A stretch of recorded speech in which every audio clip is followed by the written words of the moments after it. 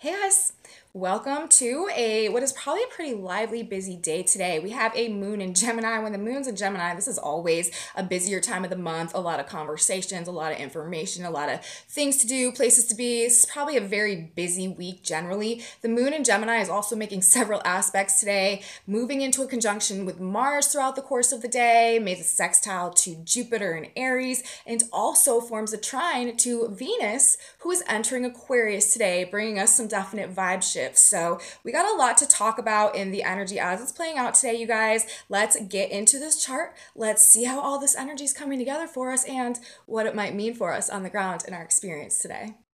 Welcome back to my channel, you guys. Today is Tuesday, January 3rd, 2023. My name is Aubrey, and this is your astrological outlook of the day. If you guys stick with me till the end of the report, we are also going to be looking at a collective tarot reading for the day because I like to tap the field from more than one modality just so that we can get a more well-rounded overview of whatever's playing out for us on a vibrational level any given day. So we're going to do that as well, but we're going to start with the astrology, and we do have astrology to talk about today. It's likely to be a pretty lively, active day, a day where we are having a lot of conversations, got a lot of places to be, things to do, things to say and to get off of our chest as well. People are likely to be kind of passionate about the expression of emotions that's going on today. We may see some big overblown displays of emotions.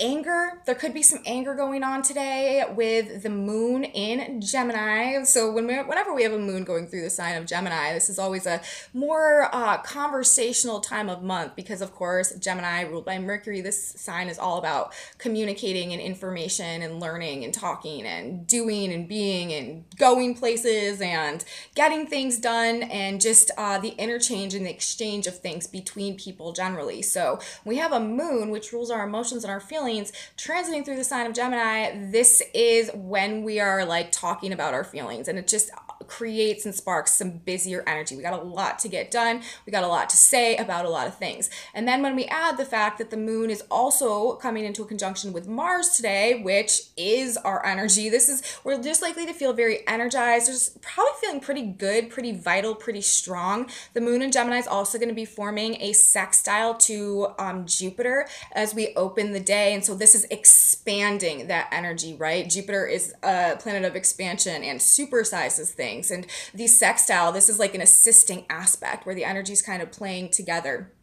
And so we do have this Gemini moon coming into the conjunction with Mars, having us feeling pretty fired up about things or pretty passionate about things, but then it's being expanded by this Jupiter influence, and Mars is also ruling the position of Jupiter right now. So whatever's going on with Jupiter and the moon impacting Jupiter today is playing right into that Mars energy as well. So we do want to be careful about sort of maybe like picking fights today or finding ourselves in unnecessary disputes. However, with the Jupiter influence, even though it's in the sign of Aries, like this does expand and increase the potential for like anger and aggression and stuff like that. But it also, Jupiter is like this jovial planet, and it's about like optimism and hope and trust and faith and belief. Like it's the great benefic. It brings like gifts and blessings. So it does expand things. And if we are in a place of internalized anger, probably over some type of ego issue actually that we're projecting outwards, or some type of internalized frustration as well,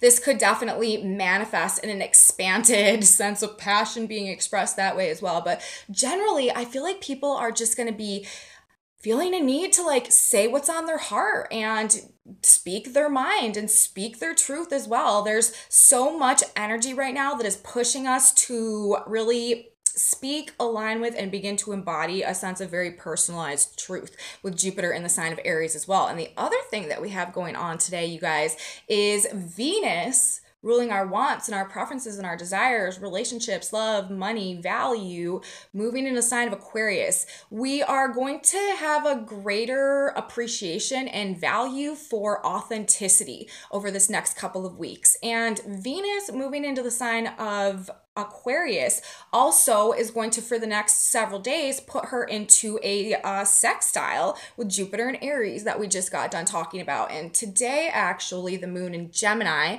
which is another air sign, is going to be forming a trine to Venus as she moves into Aquarius. So we've actually got Venus Mars and Jupiter all in this interplay today as a result of the moon aspecting all of them. The moon in Gemini is first forming a trine to Venus, a sextile to Jupiter, and then we'll be building to conjunction with Mars throughout the course of the day. So relationships could be a focus. Venus in Aquarius, though, this, like I said, this is an appreciation and a value and a desire for authenticity, for truth, for uniqueness, and for the freedom to be able to express that and to align with that. When we have Venus transiting the sign of Aquarius, this is an energy that really requires like a mental, it wants mental connection and intellectual stimulation and sort of like a meeting of the minds.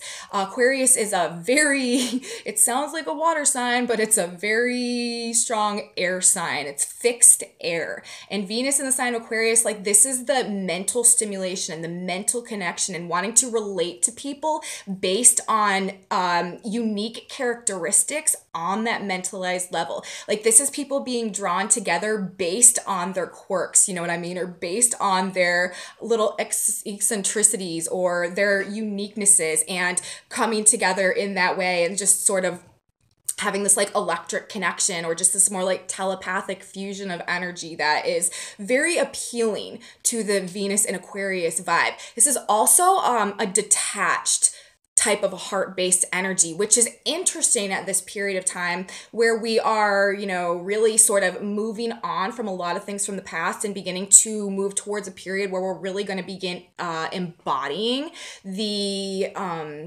sense of authenticity that we've discovered about ourselves over this past couple years and all of these changes that have gone on, and will become a much like more essential part of our character and our experience and our personalized expression moving forward over this next several years, now that we are at the brink of having Pluto enter the sign of Aquarius as well. The expression of like our own individuality and our own uniqueness is what is going to give us our sense of self-empowerment over this next 20 years or so while we have Pluto transiting the sign of Aquarius. And that's coming this spring, you guys. But with Venus entering the sign of Aquarius right now and making the aspect to Jupiter, that's really what is making the Venus Aquarius vibe pack sort of a bigger punch this year, as Venus moving into the sign of Aquarius is going to put her into the sextile with Jupiter, which Jupiter in Aries already wants to like sort of forge ahead and go in a new direction and be independent and take a risk, you know, jump off the cliff and spread our wings and see if we can fly. And just it instills this greater sense of faith and trust and belief and hope in ourselves and a desire to embody a personal truth, right? And then we've got Venus now coming, which is our heart and our, like I said, what we want, what we desire, and our values, what we value, coming into the sign of Aquarius and forming the sextile to Jupiter in the sign of Aries. And so on this heart-based level now as well, we're also desiring a greater alignment and the liberation to align with our own authentic truth. So this is going to be an expanded sense of people wanting to detach from that which is mundane or uninteresting or not mentally stimulating, and instead like choose to try something new, something unique, something different that resonates with this authentic aspect of ourselves that we're feeling more drawn to and developing a greater relationship to at this point in time as well. So this is definitely people making changes. Aquarius is also a sign of drastic and dynamic change, making big changes in the context of relationships in order to achieve that freedom to follow that personal truth and feel more supported in that process, I guess, as we go through this period of time. So very interesting sort of how these planets are playing out in the context of where we're moving throughout the course of this year. If you guys missed my video, the 2023 video I did, the last video I did for the 1st of January, the month of January, and the like overview for 2023, you might want to watch that one as well, because it will give you some context to understand these daily videos as we are moving throughout the course of this year, narrating the shift of the ages and how these pieces are sort of falling into place. And it's starting, you know, with this Venus having also just come out this conjunction with Pluto as well. Like this is very intense and like powerful and transformative interactions and encounters and, revelations in the context of relationships and how we relate to our own selves and our own sense of value and what we will and will not surrender power to, and, rediscovering a profound sense of inner worth that leads to this sense of self-empowerment as well. That is energy that was present and that was indicated for January 1st and to be unfolding throughout the course of this year. So, with Venus moving into Aquarius in the sextile with Jupiter, this I do feel like is giving us an ability to maybe start to detach from, liberate ourselves from things that we've been bound to, relationship dynamics specifically that we have been bound to that have been preventing us from moving towards our next phase of growth in alignment with authentic truth and towards this process of self-actualization and activating our destiny, which is the galactic push right now as we are transitioning ages into the age of Aquarius. So we've got all of that going on, and the vibe should begin to shift. People are likely to sort of come out of hermit mode as well. Venus in Capricorn is a much more like a desire to isolate, to sort of not be as communicative and stuff like that. But now, again, Venus moving to the sign of Aquarius. Aquarius also isn't necessarily like an extroverted energy, but it's seeking out like minds and bonding on like a heart-based level through these intellectual similarities. So there is definitely this interpersonal connection dynamic that really is a major part of the Aquarius energy. But it's more like picky and choosy, it's not like the Libra energy or the Gemini energy that just wants to go out there and talk to anybody. It's much more particular about, the vibration that it chooses to interact with, because it is seeking this like meeting of the minds and this mental stimulation that then trickles down to like this emotional connection. And so it's more like it needs more of like the niche vibration that aligns with it in order to feel that. And so that's really sort of more what it seeks after. It's like smaller groups who have like a lot in common and a lot that joins them together, as opposed to like larger groups of acquaintances and stuff like that. So that's the vibe, you guys, going throughout this next couple of weeks, starting today. And also, that we have this Gemini moon. This is just a busy energy. Aquarius and Gemini in combination together, Venus and Aquarius, the moon in Gemini, and coming in the conjunction with Mars. Like I said, this is big energy, lots of passion, lots of expression, but probably like along the lines of things that we're just like very uniquely interested in. So we're talking about our feelings in some big ways. Again, relationships are themes today, or what we truly or authentically want or desire, our passions. With Mercury also, though, Mercury ruling the position of Mars currently, where the moon is coming into the conjunction with Mars, retrograde in the sign of Capricorn, our plans, our goals, what we're working on, what we're redoing. This could also be like a really strong topic of conversation. People talking about like what they've been working on, what they've been fixing up, what they've been doing to change something or to fix something, or what their plans are going forward as well. People could definitely be talking about the plans that they're making. Also, energy could very well today be bringing in big ideas or solutions in regards to choices or decisions that we need to make, or in regards to relationships or finances, or in regards to things from the past as well. We've got lots of retrograde energy going on right now. So there definitely could be like elements of the past and things that we'd missed, or that, us getting the whole picture or getting the whole story or gaining a crucial piece of information in some way that helps us to make a decision, or helps us to make a choice, or helps us to move forward, or, inspires us or fires us up or makes us feel passionate to do something or to say something or to take some action in some type of a way, or to express ourselves in some type of a way with this Jupiter, Gemini, Mars, Aries, Aquarius, Venus influence going on.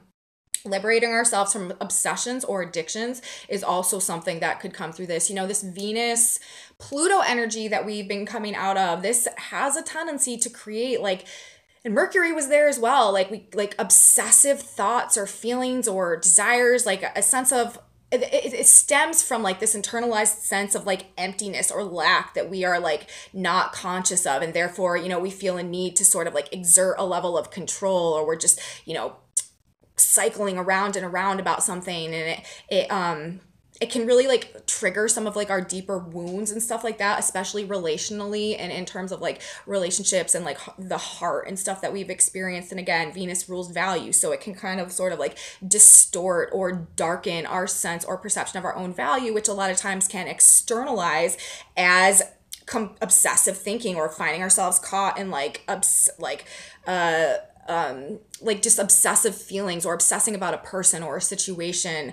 But Venus and Pluto also exposes the truth about things in the realms of relationships and in the realms of finances. It brings out dark secrets. It brings out things that have been hidden under the surface or withheld. And it's just a very intense energy. It can bring up power struggles as well. And it definitely rules like addictions, because, you know, in trying to like externally trying to seek pleasure in order to fill a void internally that a lot of times, like I said, we're not even conscious is necessarily there as a result of some type of like deeply rooted trauma or something like that. So we had that going on for our new year, and this is the energy that we're sort of coming out of now. But it's really beautiful how we're transitioning out of this energy, because we are stepping out of that more intense heart-based energy into this energy of expanded ability to detach and to liberate ourselves. So, you know, some things may have been coming up that were weighing pretty heavy on our heart, or, you know, we may have found ourselves in a, you know, maybe a little bit of a darker place, or, you know, just in this very intense,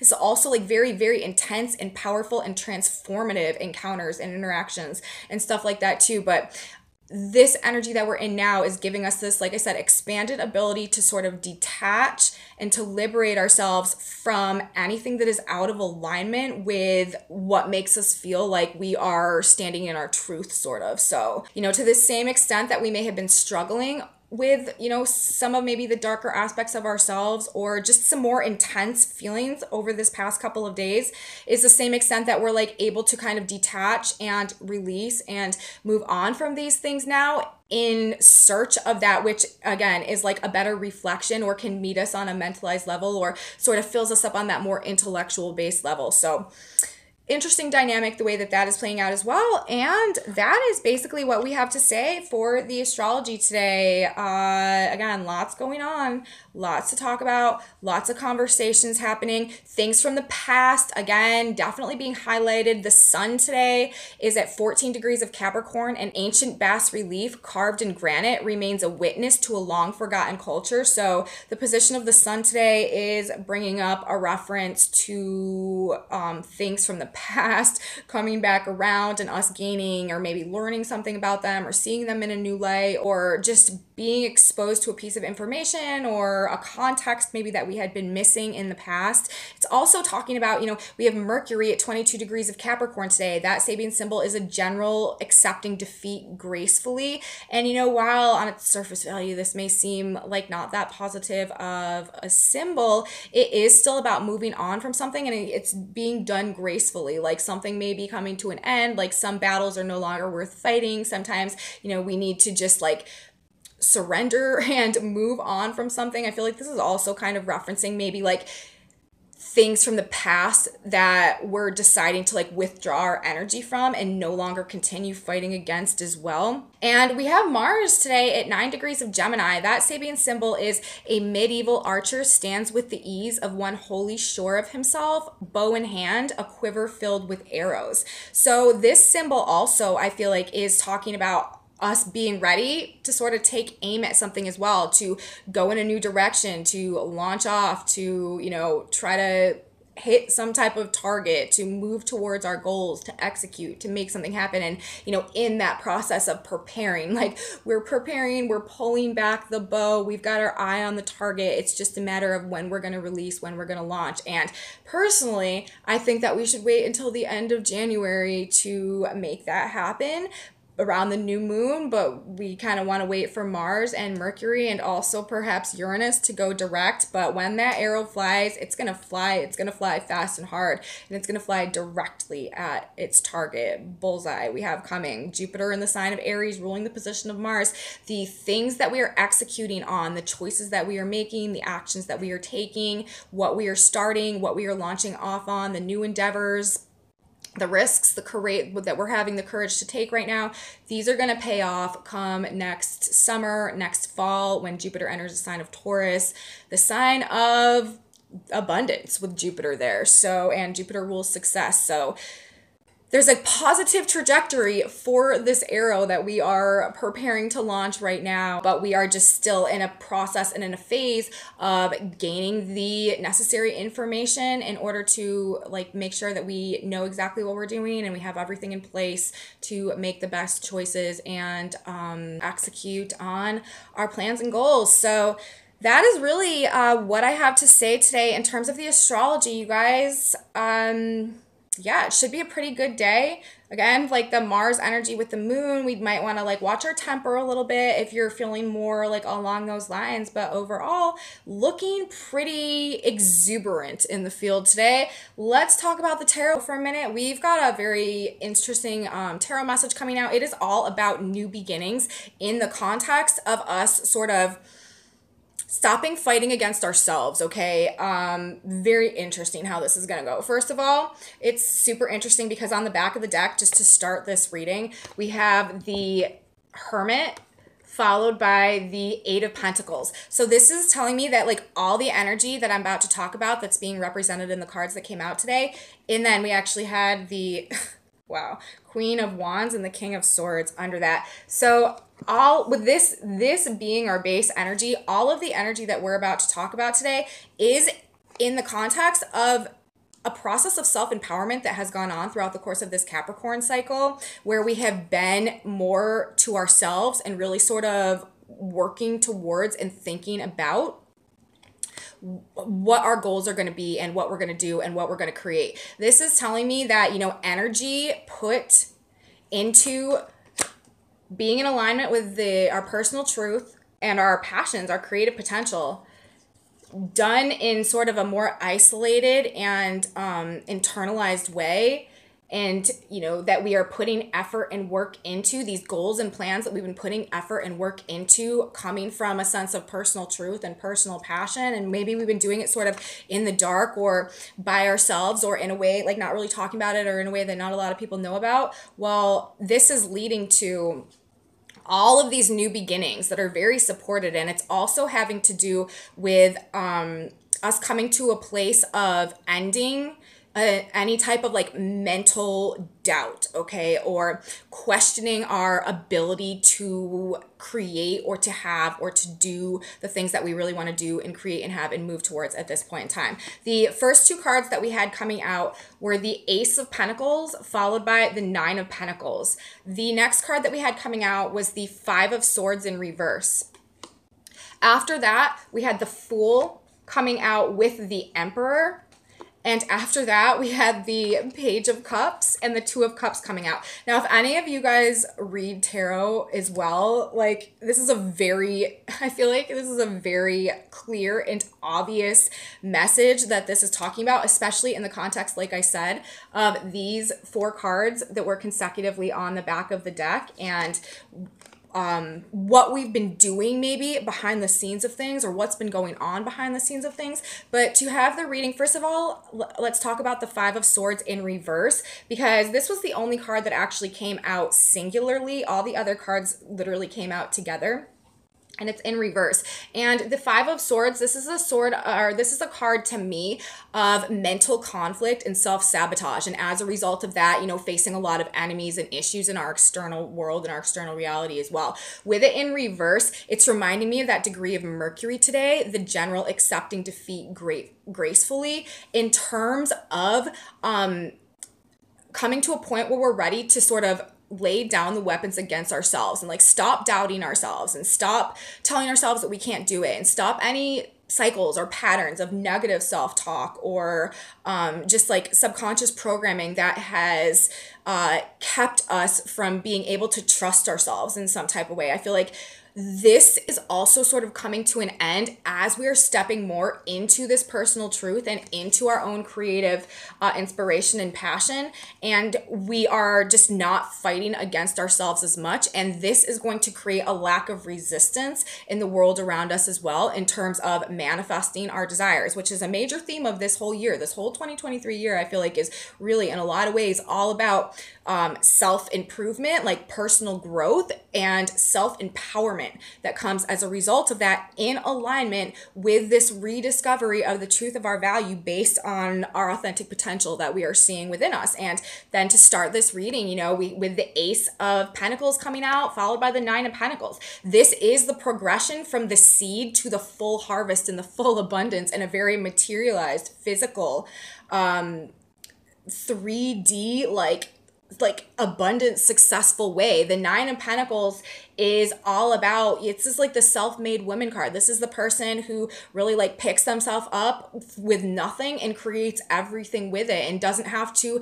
sacrifice or surrender or give up their own power in order to receive something, because they have everything they need because they've created it for themselves, because they recognize the truth of that value and that potential internally, and as a reason, and they've utilized it, right? They've learned to utilize it. So we're at this place where we're recognizing this unlimited potential, this Ace of Pentacles, this fruitful plain, you know what I mean? Like this fertile soil, okay? Like we're seeing the opportunities, we're seeing the potential, and this is blossoming. Like this is talking about, taking that opportunity, taking that potential, and doing the work, right? Doing the solitary work, going into our hermit mode and getting the job done. Like it is going to create this ultimate success for us. So new beginnings in especially financial endeavors as well, are looking good. And then the next cards that we had coming out,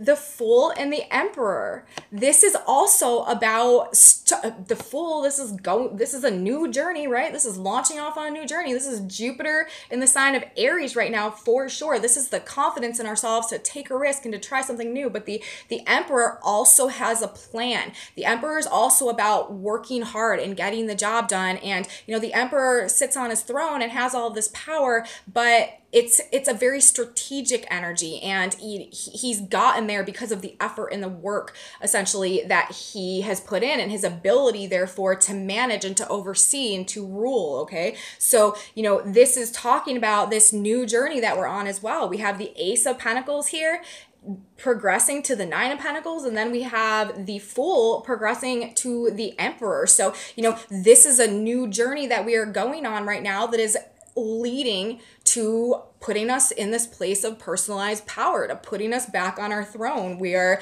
becoming the self-made woman, and we're also becoming the Emperor on the throne through this process that we're going on, based on, like I said, this recognition of our personal truth, following igniting our personal passion, and getting to work. But again, doing it in a way that is more isolated and internal, and not necessarily broadcasting it in the world, like doing our work behind the scenes, very focused. This card, the Hermit, always reminds me a little bit of Saturn as well, self-discipline, self-control, like not being, not telling everybody necessarily all about it, just getting it done and making it happen. Like this is leading to some very successful results and outcomes. And then also, even in the realms of relationships, so what we're talking about, whether this is, some type of financial endeavor, or whether this is some type of just major lifestyle change, or whether this is having to do with relationships. We also have then the Page of Cups and the Two of Cups. The Page of Cups, this is an offer. This is some type of love offer, right? And with the Two of Cups, this is like the soulmate card. This is like a true, genuine, authentic, balanced, harmonized connection, a meeting of the minds and the hearts and the souls. This is an equal filling of the cups, right?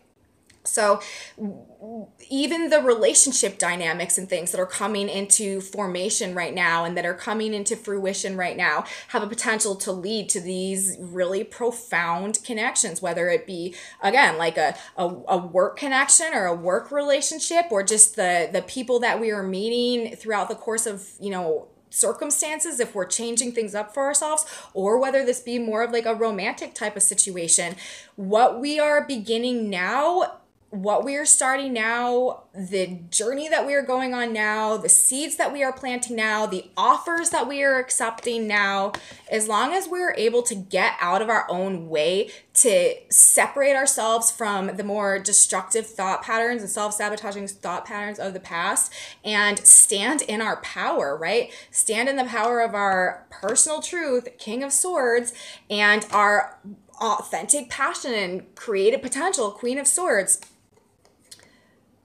and really work on that. Like, that is what is leading to this revival and to this rebirth, this sense of in this success for us. We also have Judgment under that. So that's what the tarot cards are saying today. And I feel like, again, it's sort of reinforcing this energy that we have going on right now, which really is talking about this new phase, going in this new direction, being attracted to what is new, and really seeking out this a reflection of that which is authentic to us at this point in time.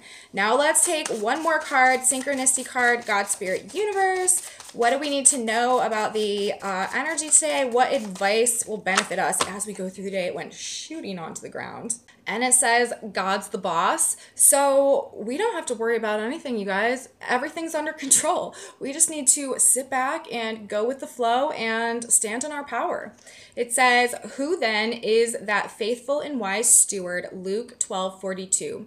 You must do your job joyously and faithfully in the knowledge that God is your boss. Your subconscious will then respond and promote you and remove obstacles to your success. Have a constructive vision. Be faithful to your vision. Show respect for authority, and you will be prospered along all lines. So in the context of the astrology we have going on today, and also this tarot message that came out, I feel like that is some perfect inspiration for us to keep in mind as we are navigating this energy today and this week. So that's what I have to say today, you guys. A message from the stars, a message from the cards. If you guys like this video, please give me a thumbs up, subscribe to my channel, share it with your friends if you think they would be interested in like this type of content too. I have a Facebook page, a Facebook group, a website, and some other socials, you guys. Those are in my description box below if you're into any of that. And come back with me tomorrow. We will have another day of astrology to talk about in our first week of January as we move towards this full moon coming up, which is going to be another big one. So